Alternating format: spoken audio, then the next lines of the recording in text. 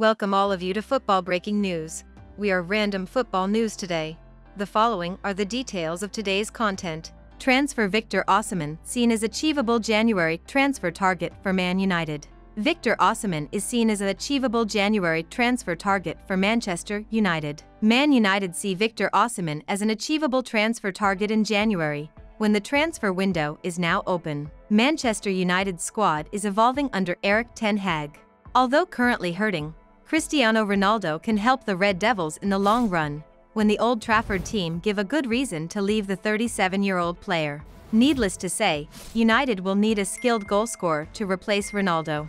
Ten Hag simply must have over 20 goals per season to be able to start regularly. Victor Osimhen is someone who has been contacted to transfer the Red Devils in the past. Now, he's back in the headlines. It's the Mirror with the claim. The article, from David McDonnell, mainly focuses on the move for Kylian Mbappe. We don't believe it's an actual contract, so we're focusing on the Osimhen part of the story instead. Clearly, the Napoli forward is on United's target, with the 23-year-old seen as an achievable January transfer target, should the club delve into the market in time there.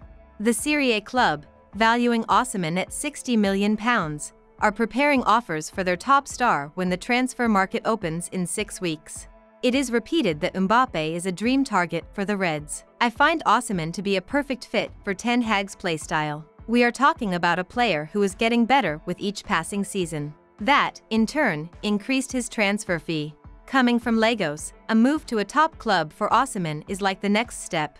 United can give him the casual minutes he needs to keep growing, while also paying him a handsome salary in the process. However, I still feel this is a transfer that is more likely to happen in the summer. Do you think it makes sense for Man United to move to Victor Osimhen in January? Let us know what you think in the comment box below.